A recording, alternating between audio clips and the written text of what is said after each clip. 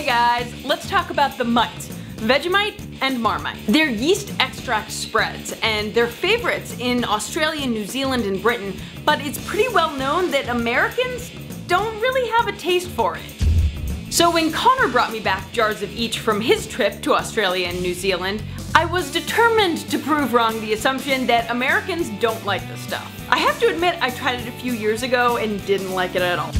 But I don't think I ate it the right way, so this time I did my research and here are the ways I tried it. First, the traditional way. A piece of toast, slather on butter, a ton of butter, and then spread a thin layer of the mite. I really thought they were awesome this way. I mean, first attempt and I was already sold, but let's keep chugging. The second way I tried it was the same, plus a soft boiled egg. This was delicious. I mean, seriously, a new breakfast go-to. The third way I tried it was the mite with some peanut butter. Now, given how much I love peanut butter and almond butter and all kinds of nut butters, I did not love this way. Okay, so we'll put that to the side. Moving on. The fourth way is called a mousetrap. You take a piece of bread, spread the mite on, then whisk one egg, grate some cheddar cheese, mix it in with the egg, then put that mixture on the bread.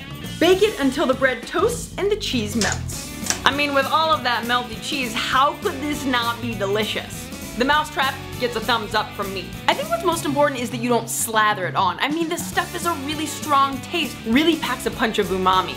This is my friend Emmy from the YouTube channel Emmy Made in Japan. Marmite. Emmy's American. She told me she loves Marmite on buttered toast with avocado. And oh my gosh, this might be the winner. Let me proclaim to the internet that some Americans do like Vegemite and Marmite.